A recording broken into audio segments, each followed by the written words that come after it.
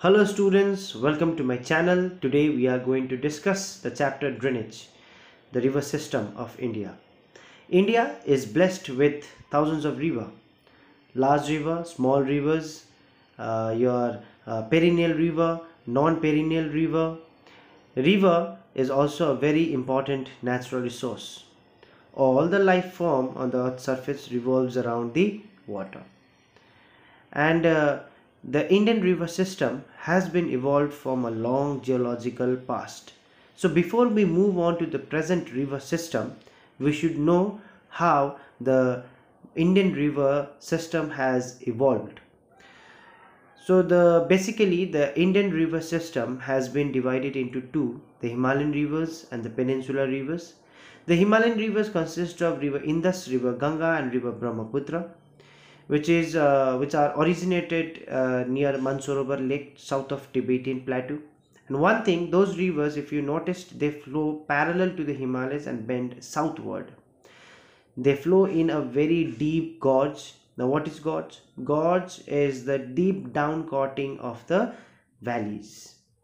Now due to the presence of those gorges, it is also believed that those rivers existed even before the Himalaya came into an existence, which means the rivers were already present over there, and it is a typical example of antecedent drainage. Now what is antecedent drainage? Antecedent drainage of streams means the existence of the streams even before the upliftment of the mountain across which they have maintained their path. Now this means those Himalayan river were already existed, means the Himalayas was also rising. At the same time, the rivers were also down cutting their valleys.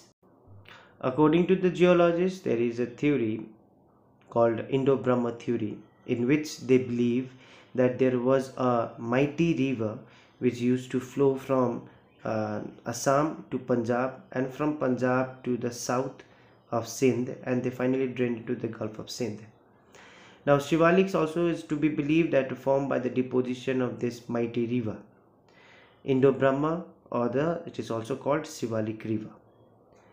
Now later on, due to some reason, this mighty river got distributed or dismemberment into the following river system: Indus and its tributaries, and the Ganga and its tributaries, and Brahmaputra in Assam and its Himalayan tributaries.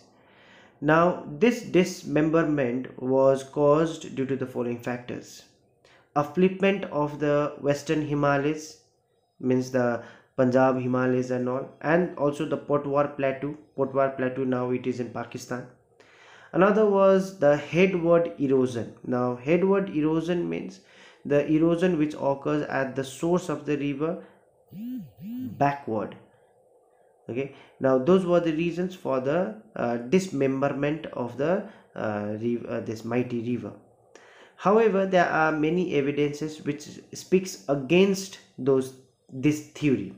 The first of all, it is not necessary to imagine such a big river was present in the geological past.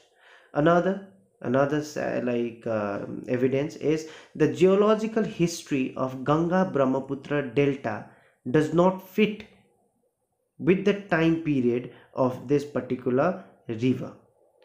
Another evidence is the discovery of the Tipam sandstones in Assam, which is at the estuary, which is suggested that it was deposited at the estuary of Brahma river, also speaks against this theory. Now another set of the river is the Peninsula Rivers. Now it is believed that the Peninsula Rivers existed much before the Himalayan Rivers. Means the Peninsula Rivers are older than the Himalayan Rivers. Now why it is believed so? Is because their valleys are broad, graded and shallow. Now this is possible only when the river attained its maturity age, and where the lateral cutting is more than the vertical erosion. And the Peninsula Rivers, most of it, they flows from east to west direction, with two exceptions, that is the Narmada and Tapi river. This two river flows in a trough which is not even formed by them. Now, how those formed or the gorge was formed?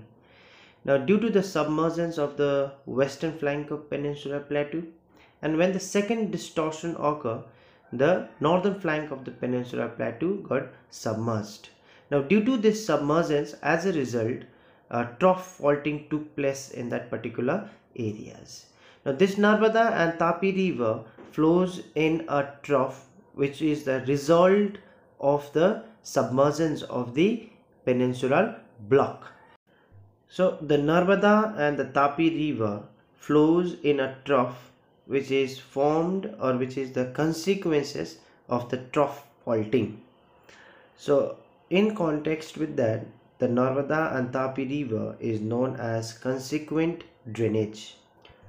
This much for today, and in the next video I will be discussing about the Himalayan rivers. So if you find this video quite helpful, informative, then please like, share and subscribe.